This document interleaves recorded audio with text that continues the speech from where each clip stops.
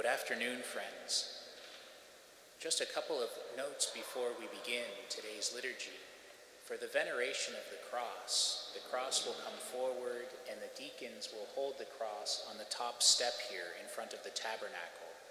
Due to COVID, we won't actually be able to touch the cross, but we would ask that those who come forward to venerate the cross would simply come to the bottom step and either bow or genuflect or just take a moment of prayer and then return to your seats. The MCs will invite those who are seated here to venerate the cross first, then those who are seated in the back sections, and finally those who are seated right here. But you'll be invited to come forward for the veneration at your turn. And also please know that confessions will be available immediately following the service today. Thank you.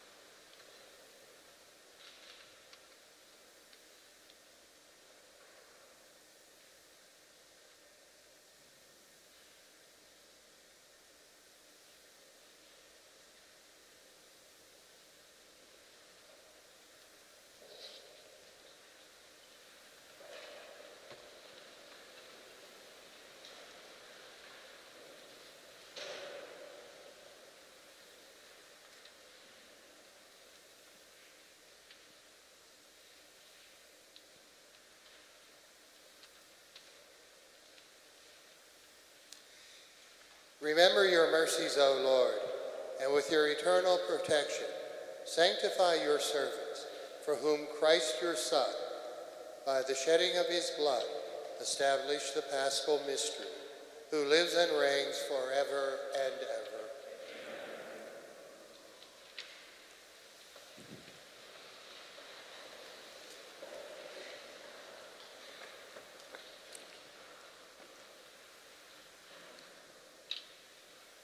A reading from the book of the prophet Isaiah. See, my servant shall prosper. He shall be raised high and greatly exalted. Even as many were amazed at him, so marred was his look beyond human semblance, and his appearance beyond that of the sons of man. So shall he startle many nations. Because of him, kings shall stand speechless. For those who have not been told shall see. Those who have not heard shall ponder it. Who would believe what we have heard? To whom has the arm of the Lord been revealed? He grew up like a sapling before him, like a shoot from the parched earth. There was in him no stately bearing to make us look at him, nor appearance that would attract us to him. He was spurned and avoided by people, a man of suffering, accustomed to infirmary, one of those from whom people hide their faces, spurned, and we held him in no esteem. Yet it was our infirmities that he bore, our sufferings that he endured, while we thought of him as stricken, as one smitten by God and afflicted. But he was pierced for our offenses, crushed for our sins. Upon him was the chastisement that makes us whole. By his stripes we were healed. We had all gone astray like sheep, each following his own way, but the Lord laid upon him the guilt of us all. Though he was harshly treated, he submitted and opened not his mouth. Like a lamb led to the slaughter, or a sheep before the shearers, he was silent and opened not his mouth. Oppressed and condemned, he was taken away, and who would have thought any more of his destiny? When he was cut off from the land of the living and smitten for the sin of his people, a grave was assigned him among the wicked, and a burial place with evildoers, though he had done no wrong, nor spoken any falsehood. But the Lord was pleased to crush him in infirmity. If he gives his life as an offering for sin, he shall see his descendants in a long life, and the will of the Lord shall be accomplished through him. Because of his affliction, he shall see the light in fullness of days. Through his suffering, my servant shall justify many, and their guilt he shall bear. Therefore I will give him his portion among the great, and he shall divide the spoils with the mighty, because he surrendered himself to death, and was counted among the wicked. And he shall take away the sins of many, and win pardon for their offenses. The word of the Lord.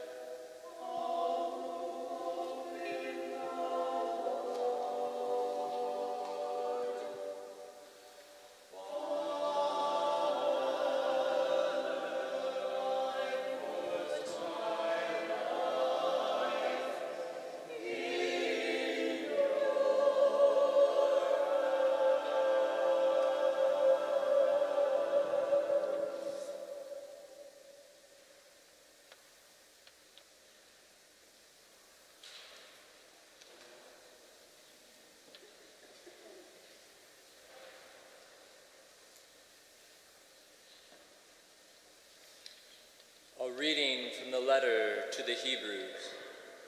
Brothers and sisters, since we have a great high priest who has passed through the heavens, Jesus, the Son of God, let us hold fast to our confession.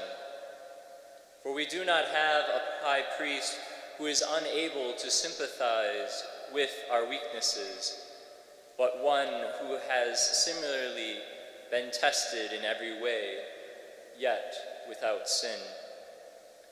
So let us confidently approach the throne of grace to receive mercy and to find grace for timely help. In the days when Christ was in the flesh, he offered prayers and supplications with loud cries and tears to the one who was able to save him from death, and he was heard because of his reverence. Son though he was, he learned obedience from what he suffered, and when he was made perfect, he became the source of eternal salvation for all who obey him. The word of the Lord.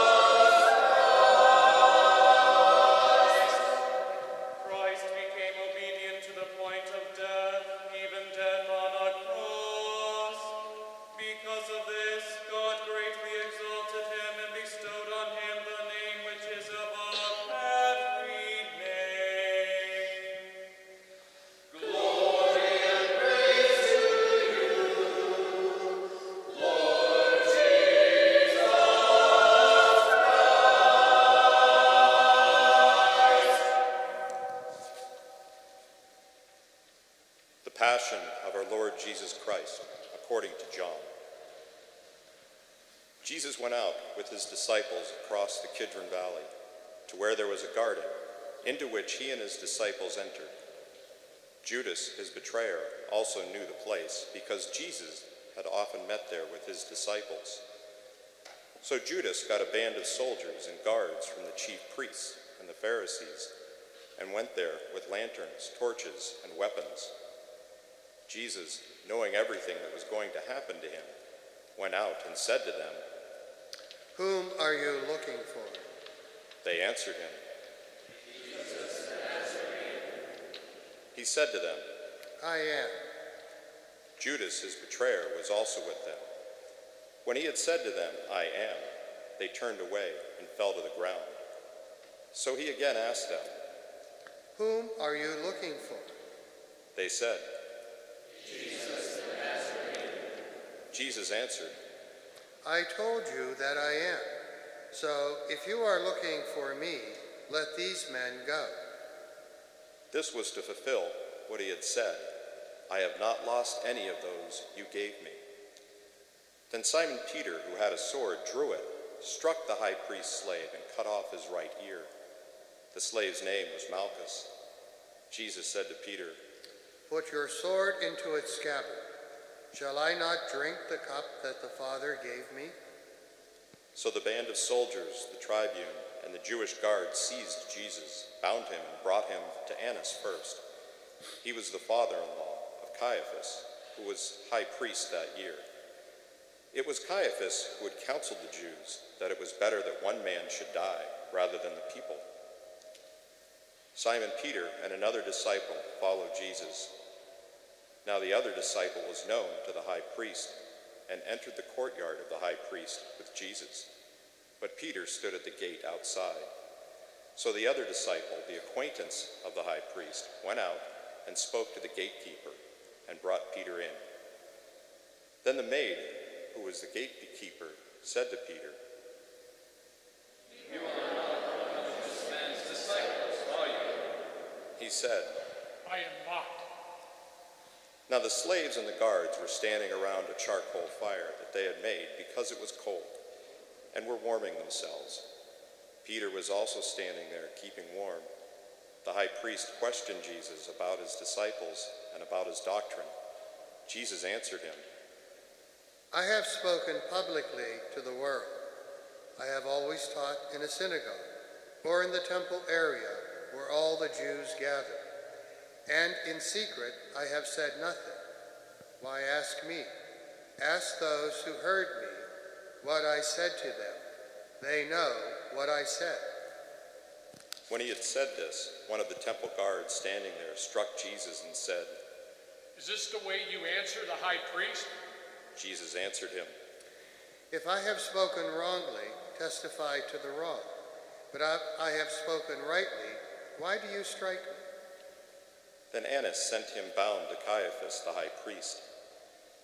Now Simon Peter was standing there, keeping warm, and they said to him, "You are not one of his disciples, are you?" He denied it and said, "I am not." One of the slaves of the high priest, a relative of the one whose ear Peter had cut off, said, "Didn't I see you in the garden with him?" Again Peter denied it, and immediately the cock crowed. Then they brought Jesus to Caiaphas to the praetorium. It was morning, and they themselves did not enter the praetorium in order not to be defiled, so that they could eat the Passover.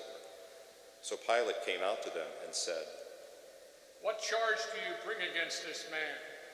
They answered and said to him, "If he were not a criminal, we would not have handed him over to you." At this Pilate said to them, "Take him yourselves and judge him according to your law."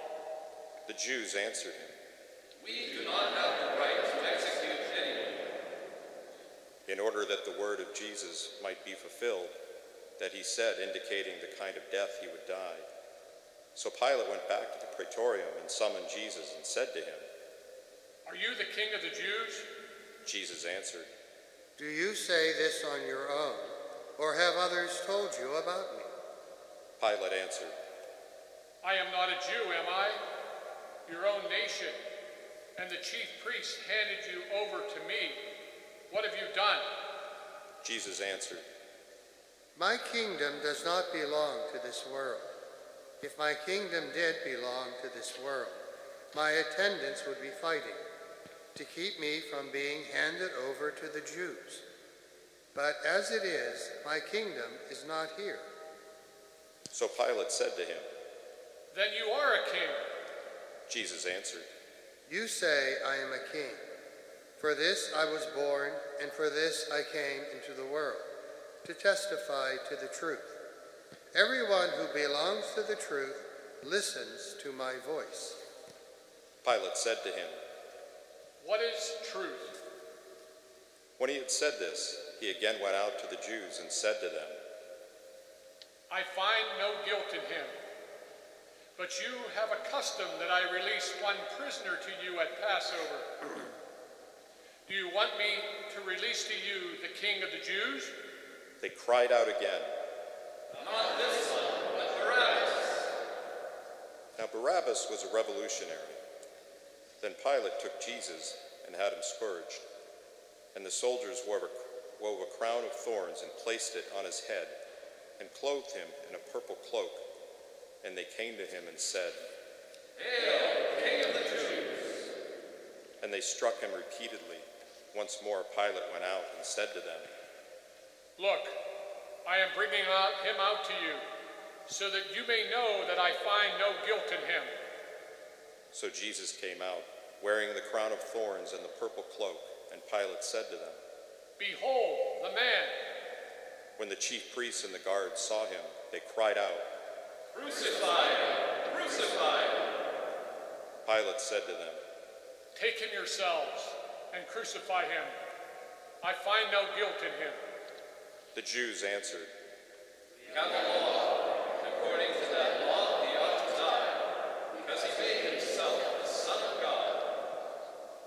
Now when Pilate heard this statement, he became even more afraid and went back into the praetorium and said to Jesus, "Where are you from?"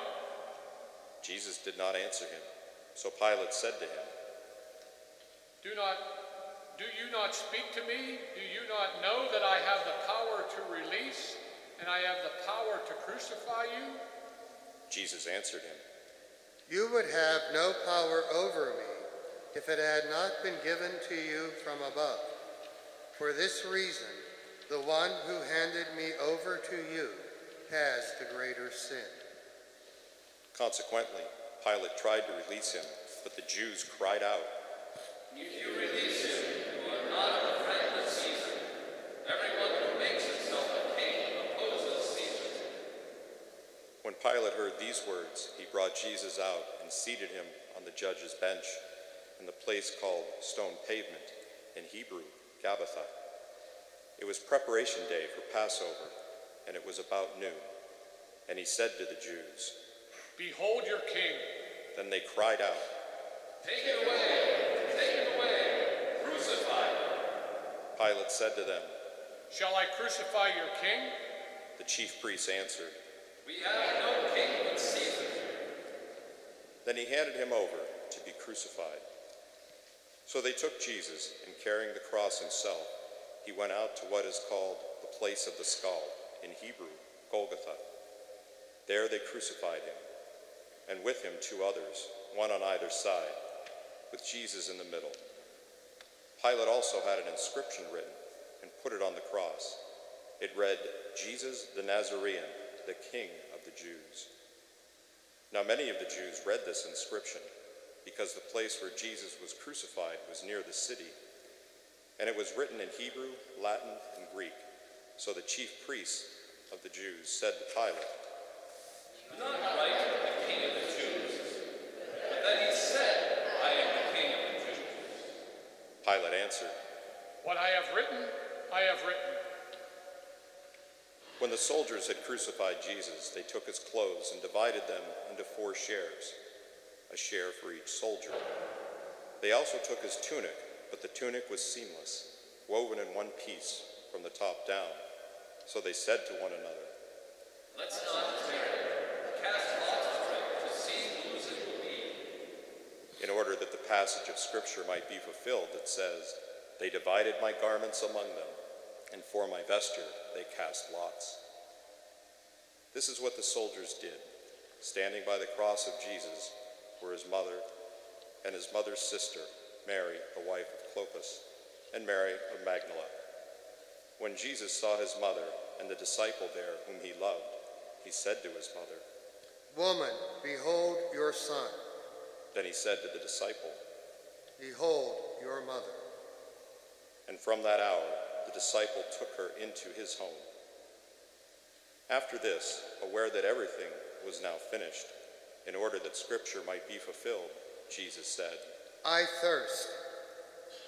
There was a vessel filled with common wine. So they put a sponge soaked in wine on a sprig of hyssop and put it up to his mouth. When Jesus had taken the wine, he said, It is finished. And bowing his head, he handed over the Spirit.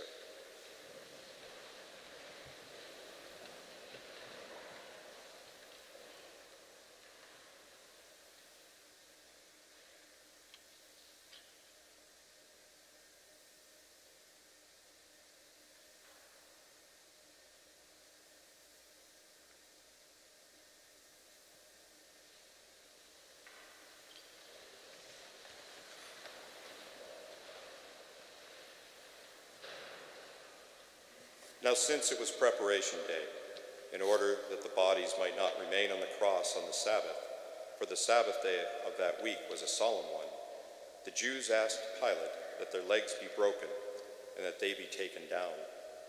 So the soldiers came and broke the legs of the first, and then the other one who was crucified with Jesus. But when they came to Jesus and saw that he was already dead, they did not break his legs. But one soldier thrust his lance into his side, and immediately blood and water flowed out. An eyewitness has testified, and his testimony is true. He knows that he is speaking the truth, so that you also may come to believe For this happened so that Scripture passage might be fulfilled. Not a bone of it will be broken. And again another passage says, they will look upon him whom they have pierced. After this, Joseph of Arimathea, secretly a disciple of Jesus for fear of the Jews, asked Pilate if he could remove the body of Jesus, and Pilate permitted it. So he came and took his body. Nicodemus, the one who had first come to him at night, also came bringing a mixture of myrrh and aloes, weighing about 100 pounds. They took the body of Jesus and bound it with burial cloths, with the spices, according to Jewish burial custom. Now in the place where he had been crucified, there was a garden, and in the garden a new tomb, in which no one had yet been buried. So they laid Jesus there, because of the Jewish preparation day, for the tomb was close by. The Gospel of the Lord.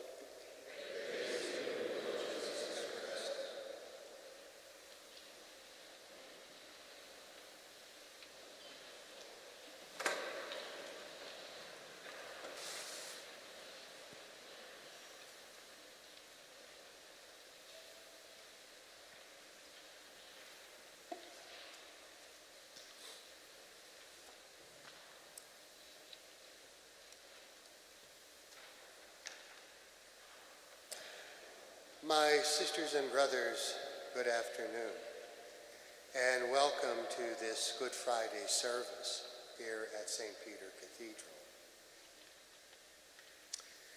A year ago at this time, Father Ron Rollheiser, a contemporary spiritual writer in the Church, reflected on this moment in our lives.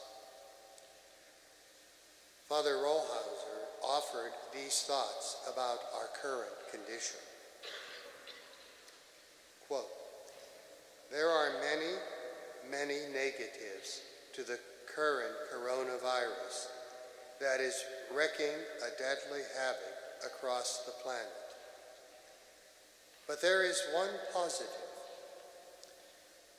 Against every form of resistance we can muster, this virus is dispelling the illusion that we are in control of our lives and that by our own efforts we can make ourselves invulnerable. This unforeseen and unwelcome virus is teaching us that no matter our sophistication, intelligence, wealth, health, or status, we are all vulnerable. We are all at the mercy of 1,000 contingencies over which we have little control. No amount of denial will change that. While St. John's version of the Passion that was just proclaimed portrays an image of Jesus who is very much in control of his march to death, the other gospel narratives are far more willing to give us a glimpse into Jesus' human struggles with his place in God's saving plan. Matthew tells us that in the Garden of Gethsemane, as Jesus prayed, he began to feel sorrow and distress. Mark reminds us that Jesus went so far as to beg his Father in heaven to take this cup away from me, but not what I will, but what you will. And Luke joins Matthew and Mark in conveying these final words of Jesus from the cross. My God, why have you forsaken me? Regardless of how Jesus is portrayed in the Gospels as he embraces his crucifixion, it is clear that he reaches that moment in his life only because he was able to dispel the desire to be in control and to hand over his life to the will and wisdom of the Father in heaven. In his moment of surrender, Jesus provides us with a glimpse of what it means to trust in a power bigger than ourselves. For as much as we have all come to believe that we are capable of anything, that we are secure, in control, independent, invulnerable, and self-sufficient, as Father Rollhoser notes further, we are not.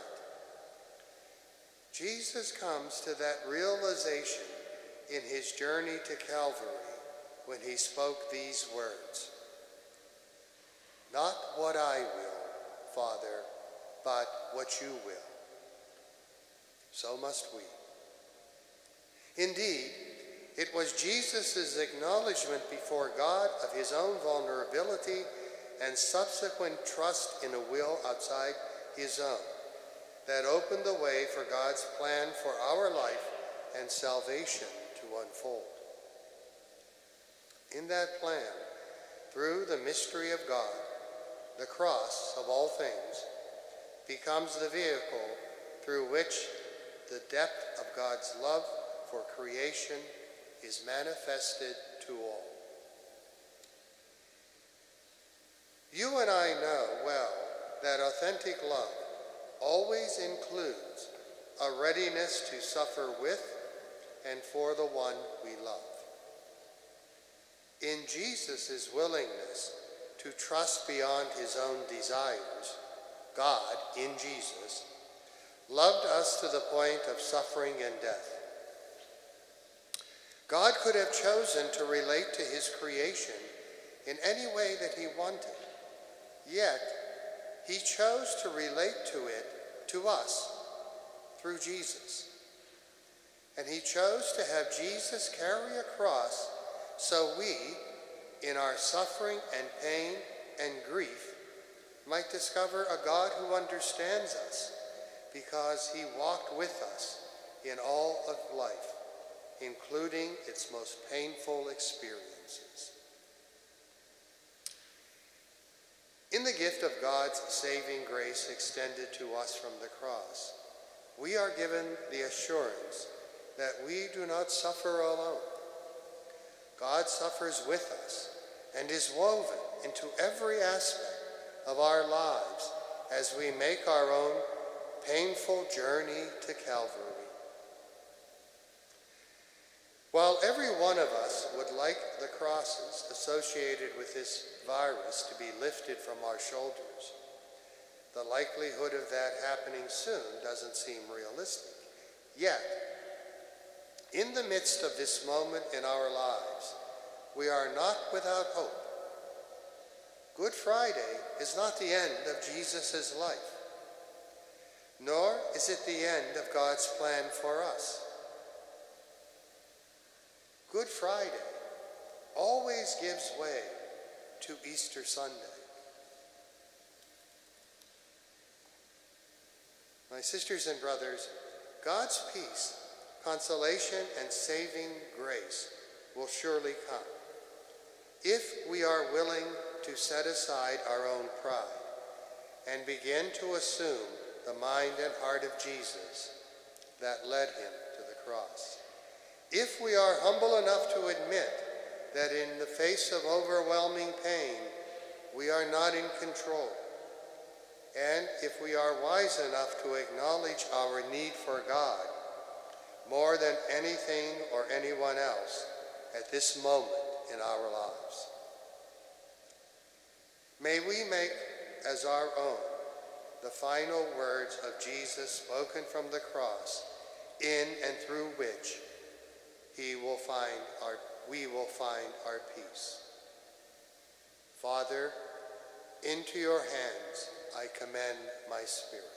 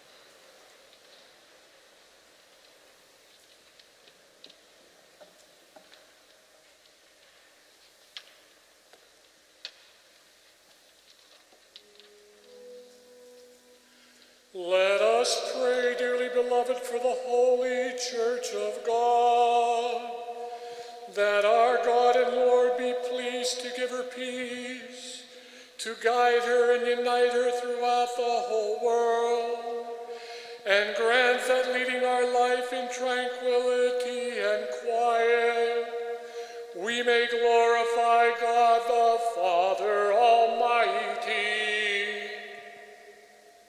Almighty and ever-living God, who in Christ revealed your glory to all the nations, watch over the works of your mercy, that your church, spread throughout all the world, may persevere with steadfast faith in confessing your name, through Christ our Lord.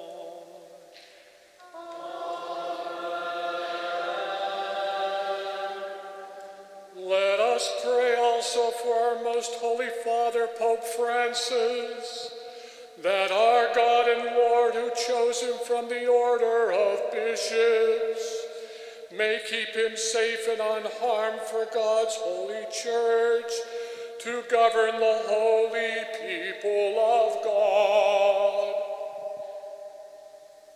Almighty ever-living God, by whose decree all things are founded, look with favor on our prayers, and in your kindness protect the Pope chosen for us, that under him the Christian people governed by you, their Maker, may grow in merit by reason of their faith, through Christ our Lord.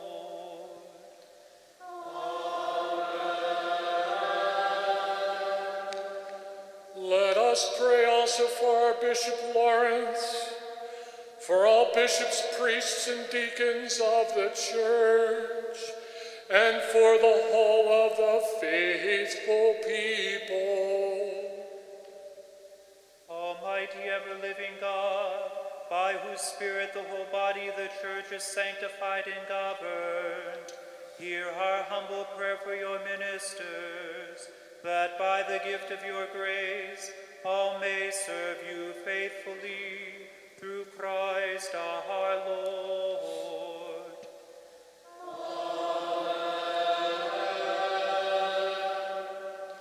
Let us pray also for our catechumens,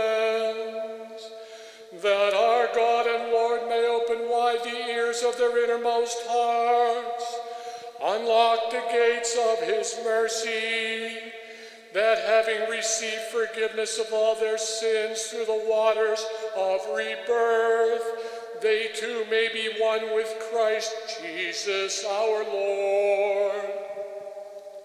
Almighty and ever-living God, who make your church ever fruitful with new offspring, increase the faith and understanding of catechumens, that, reborn in the font of baptism, they may be added to the number of your adopted children, through Christ our Lord.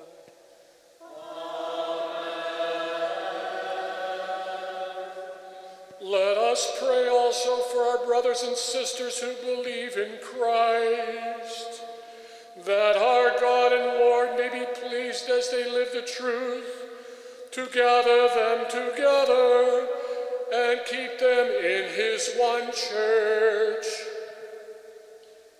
Almighty ever-living God, who gather what is scattered and keep together what you have gathered, look kindly on the flock of your Son, that those whom one baptism has consecrated may be joined together by integrity of faith and united in the bond of charity, through Christ our Lord.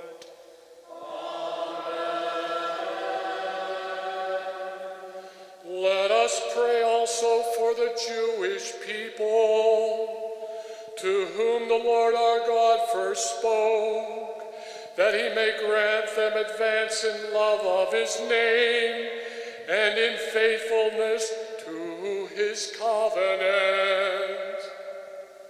Almighty and ever-living God, who bestowed your promises on Abraham and his descendants, graciously hear the prayers of your church, that the people you first made your own may attain the fullness of redemption. Through Christ our Lord.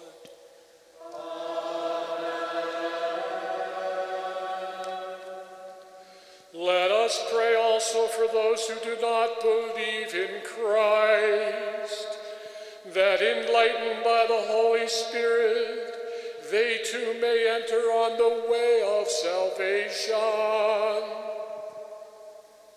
Almighty and ever-living God, grant to those who do not confess Christ, that by walking before you with a sincere heart they may find the truth, and that we ourselves, being constant in mutual love, and striving to understand more fully the mystery of your life, may be made more perfect witnesses to your love in the world.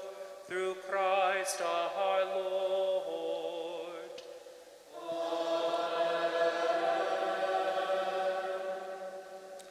Let us pray also for those who do not acknowledge God, that following what is right with sincerity of heart, they may find the way to God himself. Almighty ever-living God, who created all people to seek you always by desiring you, and by finding you come to rest, grant, we pray, that despite every harmful obstacle, all may recognize the signs of your fatherly love, and the witness of the good works done by those who believe in you, and so in gladness confess you the one true God and Father of our human race, through Christ our Lord.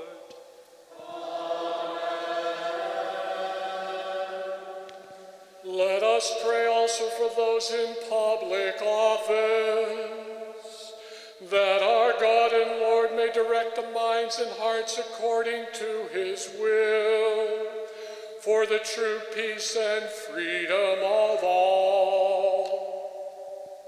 Almighty ever-living God, in whose hand lies every human heart and the rights of peoples, look with favor, we pray, on those who govern with authority over us, that throughout the whole world the prosperity of peoples, the assurance of peace, and freedom of religion may through your gift be made secure. Through Christ our Lord.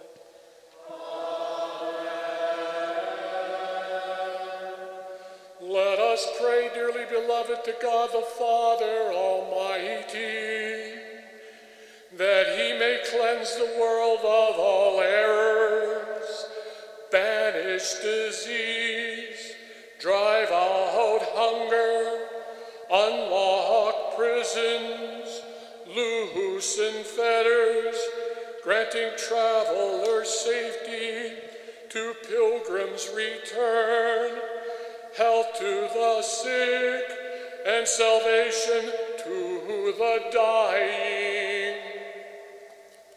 Almighty ever-living God, comfort of mourners, strength of all who toil, may the prayers of those who cry out in any tribulation come before you, that all may rejoice, because in their hour of need your mercy was at hand.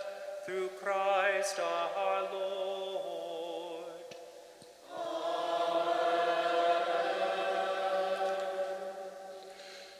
Let us pray for all the victims of sexual, physical, emotional abuse, especially those who have suffered at the hands of those who work in the church, that they may find understanding, consolation, healing, and peace.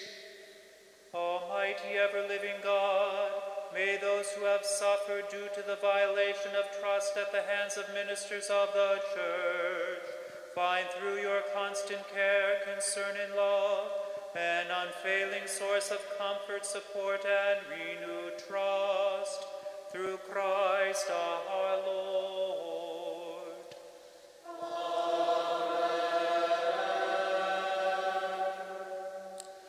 Let us pray, dearly beloved, for a swift end of the coronavirus pandemic that affects our world, that our God and Father will heal the sick, strengthen those who care for them, and help us all to persevere in faith.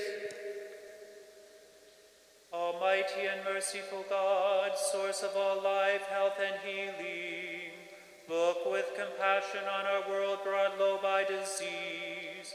Protect us in the midst of the grave challenges that assail us, and in your fatherly providence grant recovery to the stricken, strength to those who care for them, and success to those working to eradicate this scourge. Through Christ our Lord.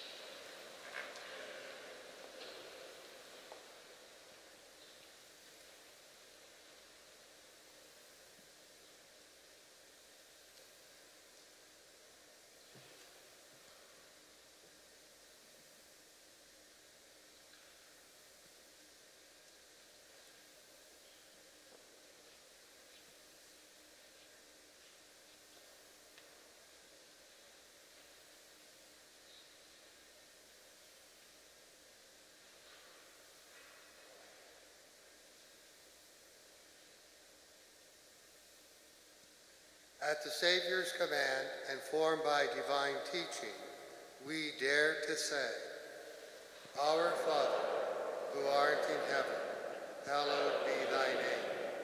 Thy kingdom come, thy will be done, on earth as it is in heaven.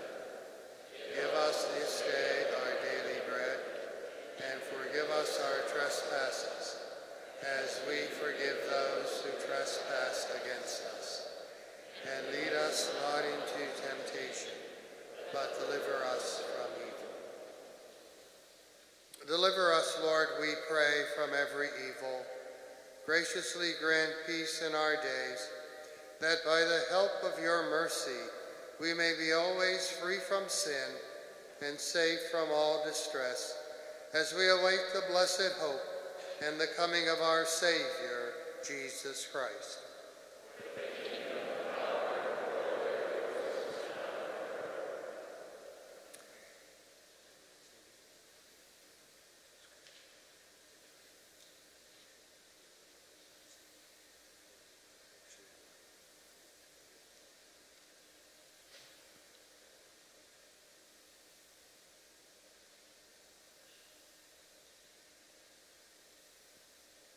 Behold the Lamb of God. Behold him who takes away the sins of the world. Blessed are those called to the supper of the Lamb.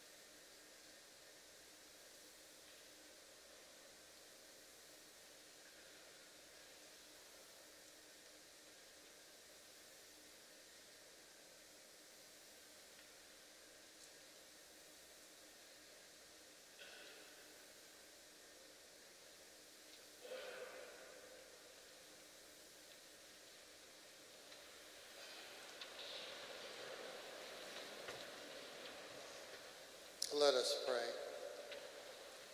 Almighty ever-living God, who have restored us to life by the blessed death and resurrection of your Christ, preserve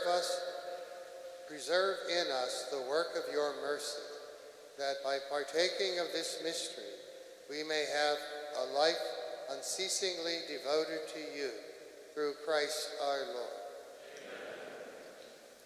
Bow down for the blessing.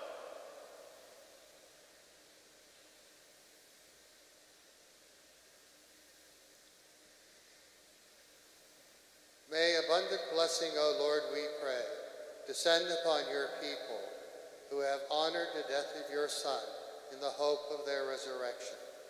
May pardon come, comfort be given, holy faith increase, and everlasting redemption be made secure, through Christ our Lord.